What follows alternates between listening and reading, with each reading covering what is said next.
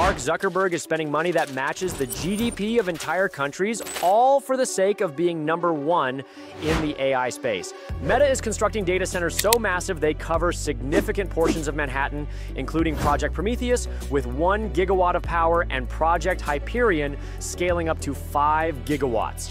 Zuckerberg openly admitted to aggressively poaching top AI talent from competitors to build what he calls the most elite and talent-dense team in the industry at Meta Superintelligence Labs. The strategy gives researchers access to more computing power per person than available anywhere else on Earth, creating an unprecedented advantage in the race to develop artificial general intelligence.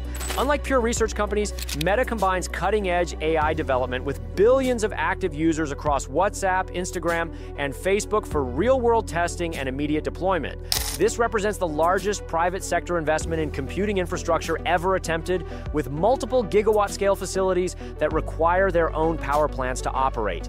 Zuckerberg's transparency about recruitment tactics and infrastructure spending reveals the true scale of resources needed to compete in superintelligence development. The combination of unlimited computing resources, elite research talent, and billions of users for testing creates a unique path to superintelligence that competitors may struggle to match. When one company can outspend entire nations on AI development while having billions of users for testing, does anyone else have a realistic chance of reaching superintelligence first?